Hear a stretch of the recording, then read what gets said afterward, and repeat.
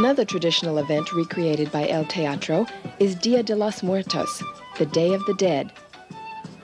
With ritual dances, street processions, and traditional costumes, Dia de los Muertos is a celebration of Mexican life that blends Spanish and Indian beliefs about death. The Indian people already had a very strong belief about death, and they already had specific rituals and dances and things that they did to celebrate. And the Spanish people had a very religious church celebration that they did.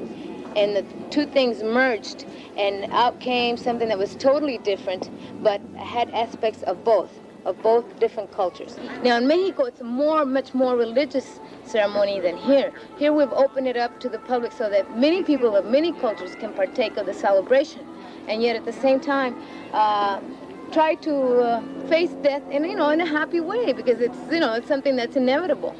Since that is the end of all of us, why not face it?